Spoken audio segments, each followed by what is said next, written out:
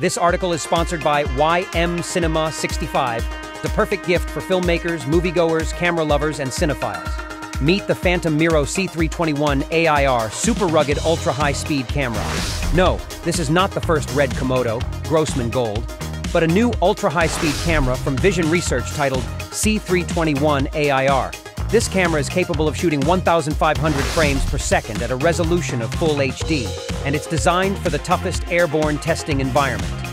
The C321 AIR leverages years of rugged application use in auto crash testing, where every test is critical.